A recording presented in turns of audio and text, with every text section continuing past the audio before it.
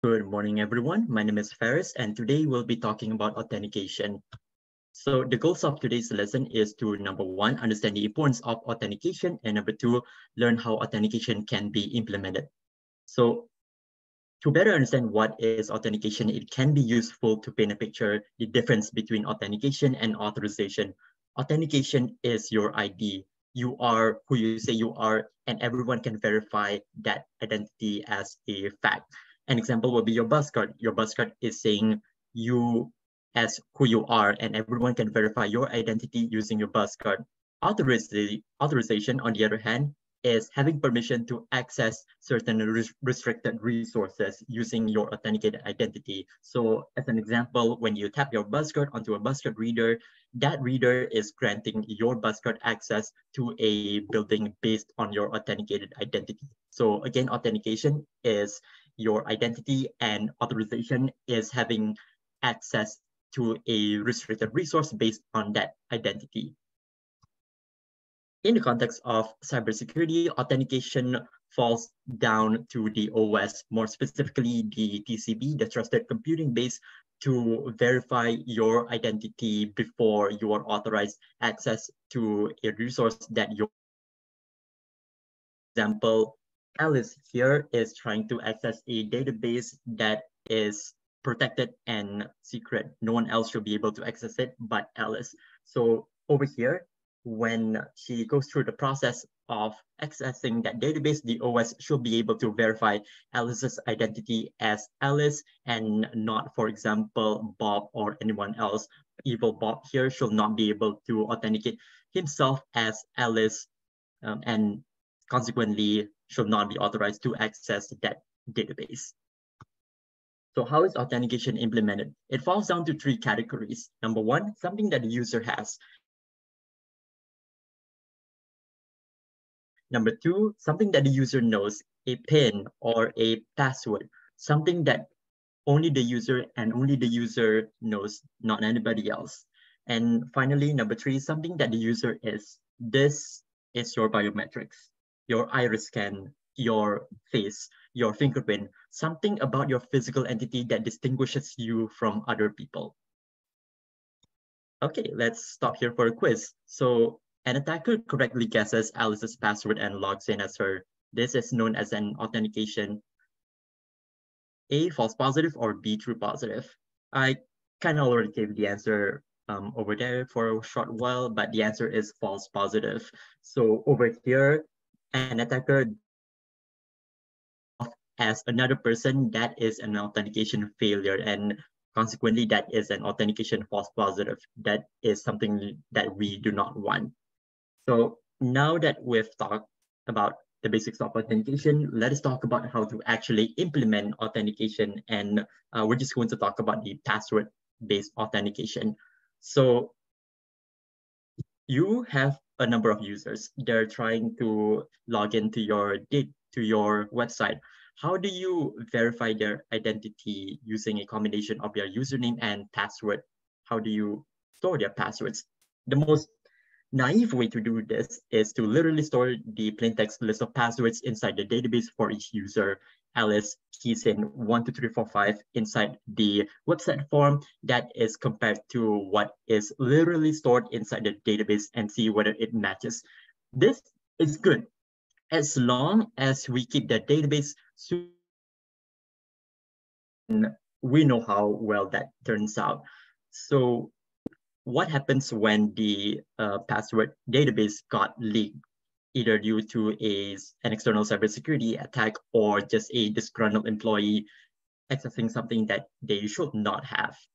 That is a security breach over there. It's as easy as just getting the password database and getting all of the users' password along with it. That is literally the worst way that you can store the passwords. So let us try to scramble what is in the password database. Let us try to encrypt the contents inside the database using a super secret encryption key. So every time the user logs in, every time Alice puts in 12345, that 12345 is encrypted into this random string of characters that we can decrypt later to form the plain text. So next time Alice logs in, she keys in 12345, that is encrypted and compared to what is inside the database.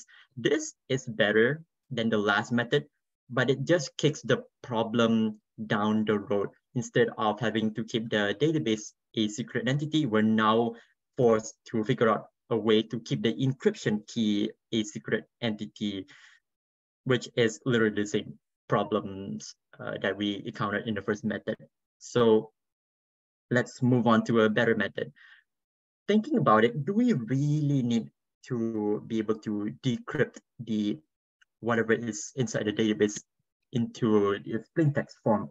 The answer is we do not. So we come to this concept of hashing. Hashing is a mathematical operation that scrambles a given string of characters to a unique to another scrambled random string of characters in such a way that it cannot be undone. So once you scramble this, once you hash this string, you cannot unhash it back. A good hashing algorithm will produce a unique output for each unique input, and it should be mathematically infeasible to undo the operation. This is much better than the last method, but it comes to a problem when the user uses a simple password like 12345. By definition, 12345 will produce the same hash every time. So if you know this, you can just keep a pre-computed hash table known as a rainbow table and just compare what is inside the database and see whether there are any common hashes. With knowing the common hashes, you'll know the common plain text input. So better than the last two methods, but still not good enough. So if we cannot make the user put in a complicated password, let us make the password more complicated for them. Let us add a random string of characters to the password known as the salt. So the user enters 12345, we enter a random salt value and hash the output to keep it inside the database. So now inside the database, you have the user ID, you have the hash, you have the salt, and you have the hash.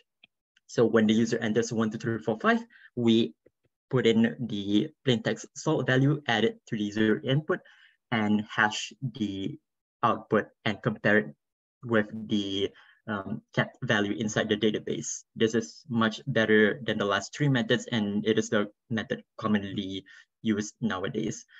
This forces the attacker to having to brute force every possible user input to find the correct hash output.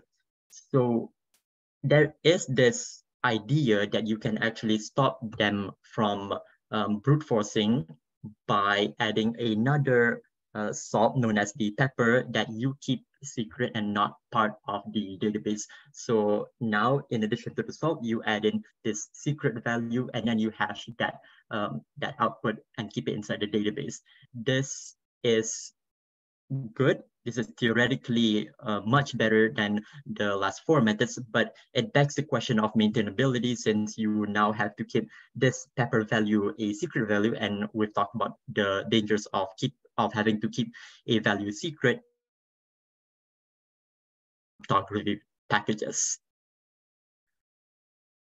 I'll stop here for a moment if you have any questions. Okay, so quick quiz. A hash function should meet the following requirements: A, B, or C. 5 seconds.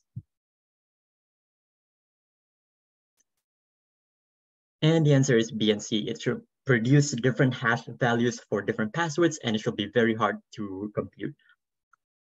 So TLDR, for developers, authentication is complicated. You might as well just use established services like Auth0, which already does all of the password mechanism storage for you, or just simply use sign in with Google, literally kicking the problem to Google. And for users, use a password manager. Use a password manager. So summary, you've learned today how authentication is a key requirement and the various types of authentication and how to implement those authentication. That is all from me. Thank you very much, and I hope you have a good day.